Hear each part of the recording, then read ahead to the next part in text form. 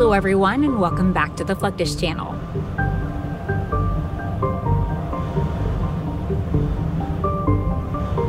We have heard of pilots risking their lives flying into the hellfire zones during a battle, but we have seldom heard about the pilots who risk their lives flying into the tempest core of hurricanes. These hurricane hunter pilots specialize in flying into the core of storms and hurricanes, which are nature's most dangerous outcomes.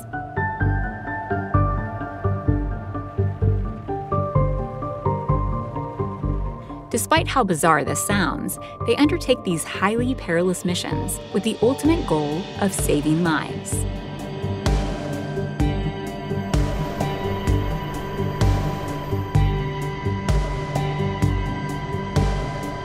The United States is among the countries that have been badly affected by hurricanes.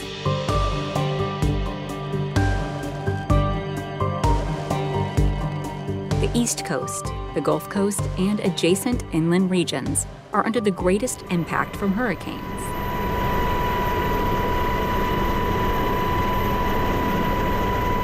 According to the National Oceanic and Atmospheric Administration, or NOAA, in 2023, there were a total of 41 storms, of which 12 intensified into major hurricanes.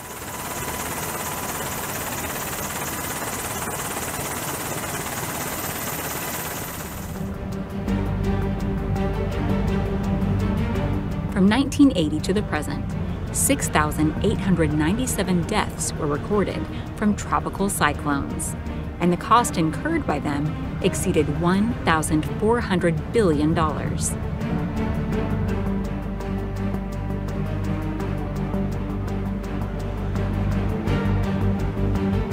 Besides the casualties and economic losses, floods caused by rainfall and storm surges increase the risk of waterborne diseases.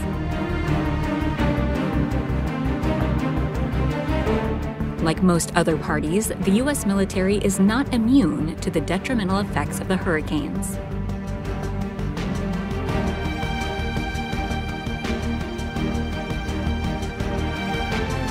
Hurricanes can cause damage to military infrastructure and expensive equipment. The best example is the unforeseen landfall of Hurricane Michael, which decimated Tyndall Air Force Base.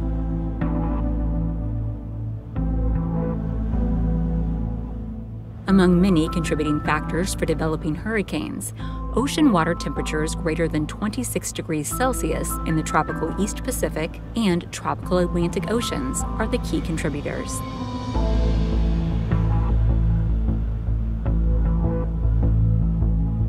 In addition, wind shear with less intense vertical movement bolsters hurricane development in these regions. While controlling these factors is beyond our control, what humans can do is predict their movements.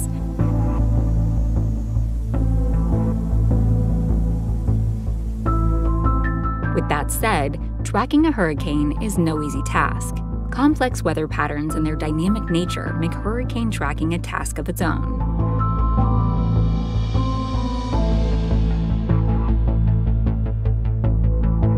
Forecasting a hurricane can be done with the availability of data. Thus, meteorologists can precisely predict the change in intensity, path, and timing of hurricanes.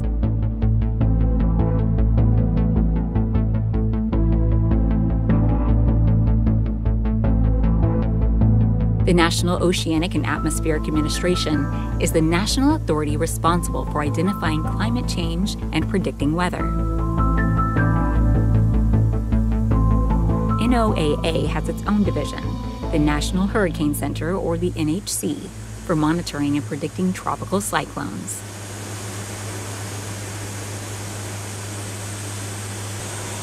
They exercise multifaceted data collection methods to make data-driven forecasts.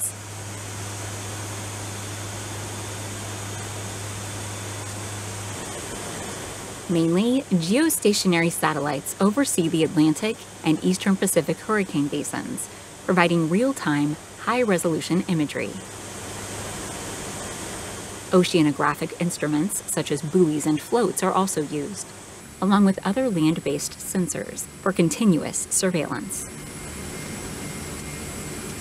If a tropical disturbance over the ocean shows potential for developing into a tropical cyclone and moving inland, more accurate data is required for understanding the storm dynamics. This can be done only by flying into the storm, and this arduous task is undertaken by the Hurricane Hunter pilots.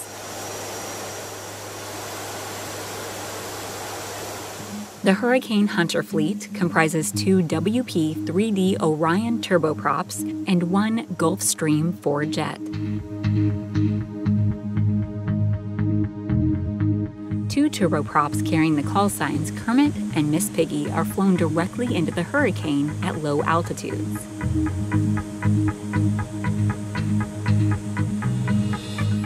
The journey into the fury of a hurricane seems like a suicidal mission, as the aircraft traverses the eye wall, which is the treacherous zone of a hurricane with gusting winds, heavy rainfall, and severe turbulence.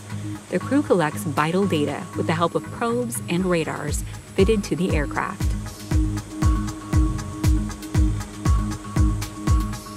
GPS dropsondes that are dropped from a launch tube in the aircraft at the eye wall play a vital role. Once dropped, they travel through the inner core of the hurricane and transmit crucial insights, such as wind speed and direction, humidity, pressure, and temperature back to the Hurricane Hunter.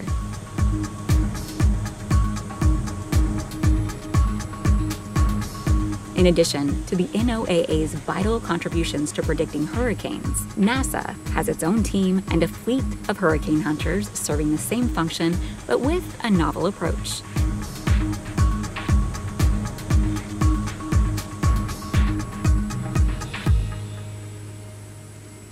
They operate 3 aircraft types: a DC-8, a WB-57, and a Global Hawk unmanned airborne system. They fly at 3 altitude levels to identify the different stages of a tropical cyclone's development.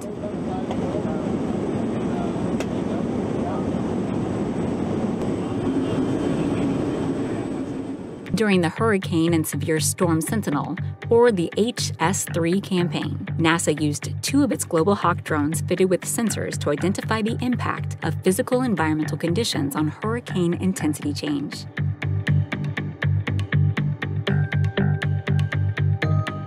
During this 5-year mission, which started in 2010, NASA was able to cover a vast region of the Atlantic Ocean that could have been impossible with conventional aircraft due to endurance limitations. One Global Hawk was fitted with an automated vertical atmospheric profiling system to release dropsondes automatically.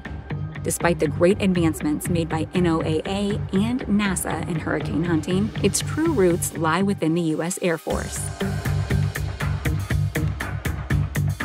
Due to its menacing nature, no pilot would ever contemplate diving into a hurricane. But one brave pilot flew into the eye of a hurricane to win a bet by proving the sturdiness of his AT-6 Texan aircraft.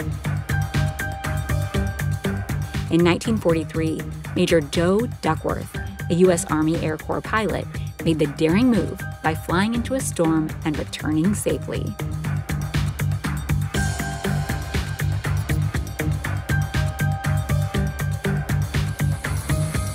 At present, the 53rd Weather Reconnaissance Squadron operates a fleet of 10 WC-130J Hercules aircraft.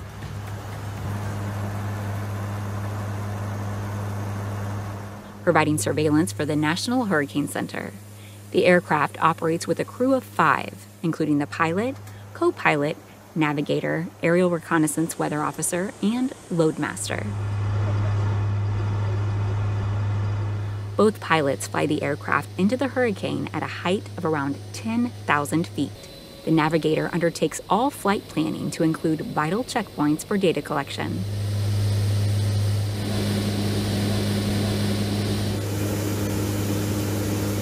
The weather officer and the loadmaster, or dropsonde operator, have their workstations positioned in the cargo area aft of the cockpit.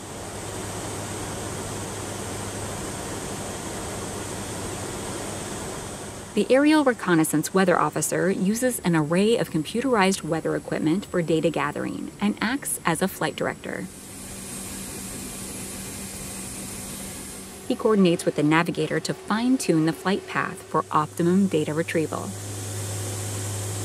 The Dropsend System Operator is responsible for handling the Dropsend system and data retrieval from the launched Dropsend. In addition, the same personnel also operate the Airborne Expandable Bathymetograph. A dedicated launch tube is used for each system.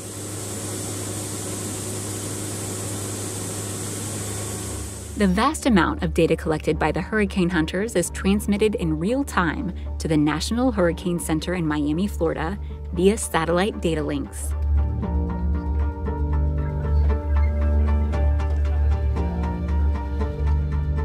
The Hurricane Specialist Unit is the branch within the NHC responsible for continuous monitoring of tropical disturbances over the oceans.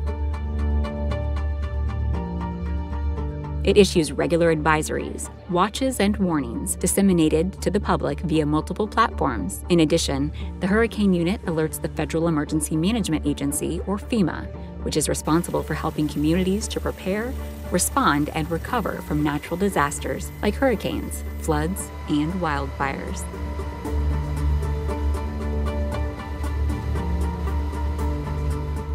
While timely information saves people and properties inland, the same information is used to relocate ships and aircraft away from the anticipated naval bases. Usually, the Navy conducts sorties ahead of a hurricane to relocate the ships for storm avoidance. No matter how well a hurricane is predicted, people will still be affected. Thus, conducting search and rescue missions is extremely vital.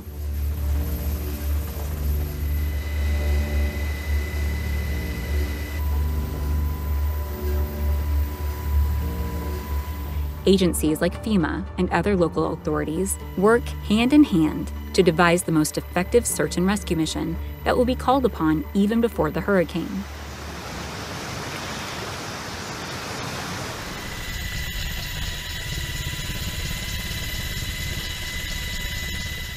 Rapid response is key in SAR missions, and helicopters are the ideal means for conducting surveillance runs and deploying SAR teams. During Hurricane Harvey, stranded people on rooftops and flooded houses were evacuated by helicopters.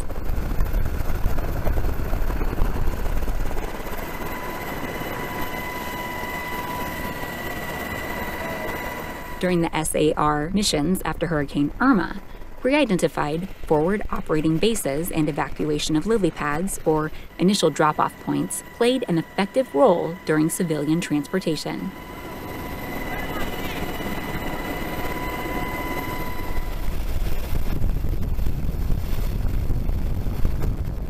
In addition to usual evacuation missions, SAR teams undertake peculiar missions that are extremely vital for smooth SAR operations. One such example is the Army Airmen erecting an ATC tower in the Caribbean islands when the existing tower was damaged by Hurricane Irma.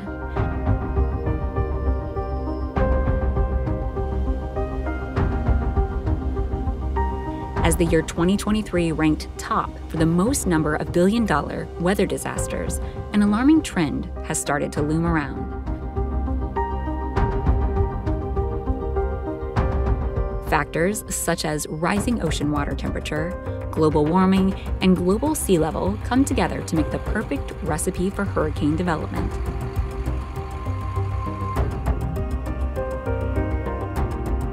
While global initiatives have been taken to battle these complications, natural disasters will definitely be on the rise. With that said, being prepared remains the optimal solution to facing natural disasters.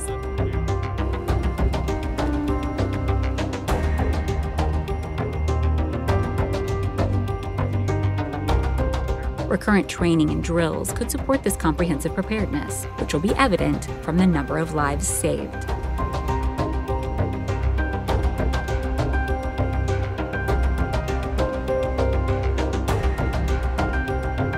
That's the end of this video. I hope you enjoyed it. Make sure to subscribe to this channel so you don't miss any of our new content. See you next time.